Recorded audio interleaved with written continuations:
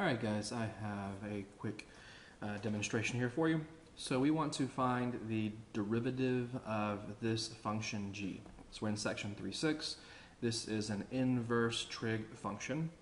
Now it's arc cosine, so that's inverse cosine. The only thing kind of tricky here is that we have x over 8 in the argument here. Now, just to be clear here, there are parentheses here like that. We don't usually write them, but they are there. So we have 9 times arc cosine x divided by 8. Now, recall that the derivative of arc cosine, so if you just have, let's see, arc cosine of u, and you take the derivative of it, okay, that is negative u prime divided by the square root of 1 minus u squared. So in this case over here specifically, we have u equal to x over 8. Okay? So let's see here. We could say that g prime of x equals, okay, we know we have a 9 out front here, a coefficient of 9, so we can actually factor out the 9, then take the derivative. So even though I won't even usually write this step right here, I'll be thorough in this case. X over 8, like so. We factor out the 9, then take the derivative of the resulting function. Now, this results in 9, okay, times this derivative. Now, it says to take the, our rule here says on the top to take the derivative of u, so we'll say the derivative with respect to x of x over 8, it needs to be negative, and then we're going to divide by the square root of 1 minus u squared, so x over 8 squared. Okay, so this is kind of a bad looking fraction right now, but I don't think it's going to be too terrible to deal with. Let's see here. So we still have a 9 times this fraction. Now, what is the derivative of x over 8? Now, don't jump right to a quotient rule here. Let's think about what we can do here. We can actually factor out a 1 over 8. And we can say this is equal to negative 1 over 8 times the derivative of x. Okay? No need for a quotient rule there. That'll be overkill. You could do it. You'll get the right answer, but there's no reason to right now. Okay? Because the denominator is a constant function. If the denominator is constant, you can factor it out, then take the derivative of the resulting numerator. Okay?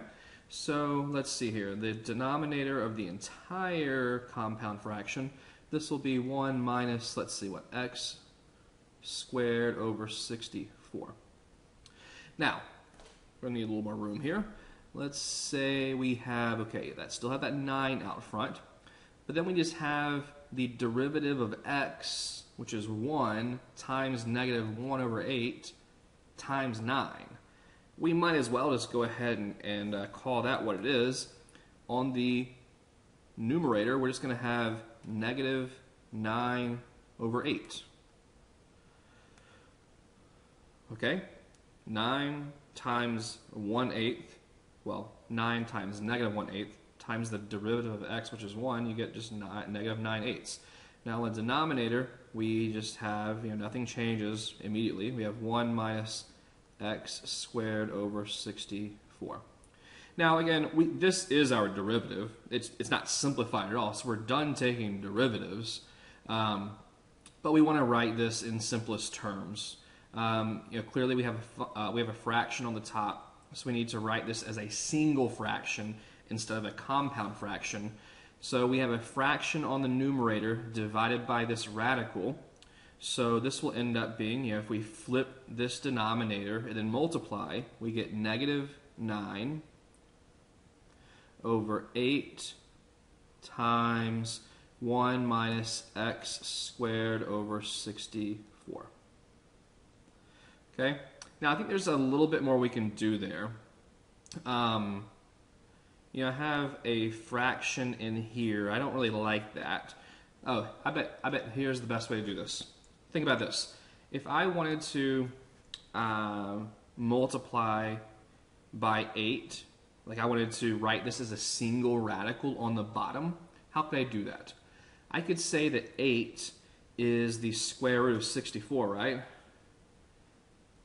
8 equals the square root of 64, correct? Well, then look what I can do. I could say that this is equal to negative 9 over the square root of 64 times the square root of 1 minus x squared over 64. Okay? But now what do we know about radicals? If we have two radicals with the same index, these are both square roots, we can multiply the radicands.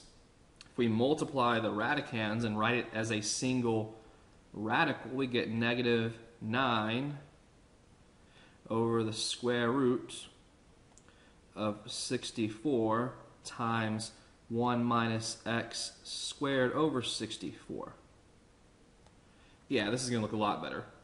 Okay? So now we can say this is negative 9 over the square root of 64.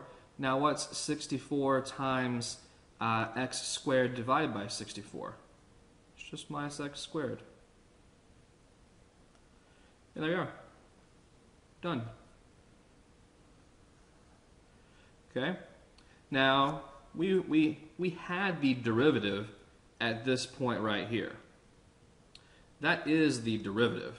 The problem is it's just not simplified. Okay? So we want to simplify this as much as possible. Now we get to this step right. The next step, I mean, it's decently simplified, but completely simplified is this right here. Okay? We have one main fraction, no other fractions on the on the main numerator or main denominator. There's only that single fraction, and I think that looks good. Okay, so just be careful with that simplification. The simplification's most of the battle, most of the time. Of course, you have to make sure to memorize your derivative rules and to employ them correctly. But a lot of times it's the simplification afterwards, or sometimes before. That's the challenge. So if you need any more help with this, just let me know, and feel free to always ask questions. Talk to you soon.